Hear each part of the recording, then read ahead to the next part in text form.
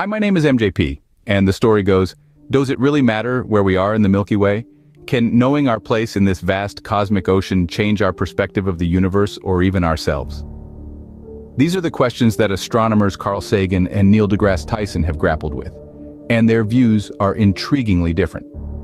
Carl Sagan, the renowned astronomer and science communicator, famously claimed that our solar system resides in the outskirts of the Milky Way in the Sagittarius arm. In his view, we are far from the bustling center, living on the edge, so to speak.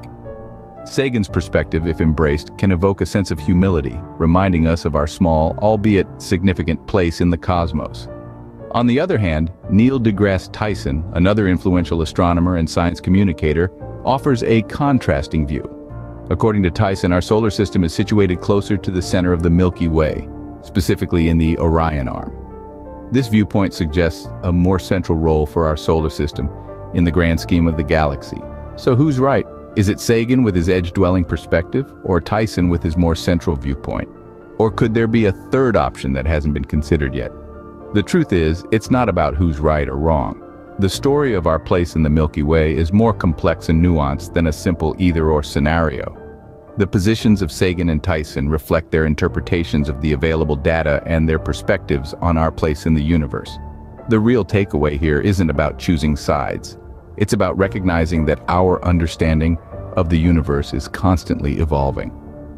As we gather more data and develop new technologies, we refine our models and theories. Both Sagan's and Tyson's views are part of this ongoing process of discovery. So the next time you gaze at the night sky, remember this. Whether we're on the edge or near the center, we're part of a vast, beautiful, and ever-evolving universe. We're on a journey of cosmic exploration, and there's so much more to discover. In the grand scheme of things, what matters most isn't our physical location in the Milky Way, but our willingness to question, explore, and understand the cosmos. As Carl Sagan once said, we are a way for the cosmos to know itself. And that's a pretty amazing thought, isn't it? This debate between Sagan and Tyson serves as a reminder that science is not a set of fixed truths, but a dynamic process of questioning, discovery, and understanding.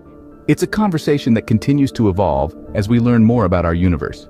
I'm MJP, signing off, but the journey doesn't end here. Keep looking up, keep asking questions, and remember, we live in a cosmic bubble. Stay curious, and until next time, explore the universe.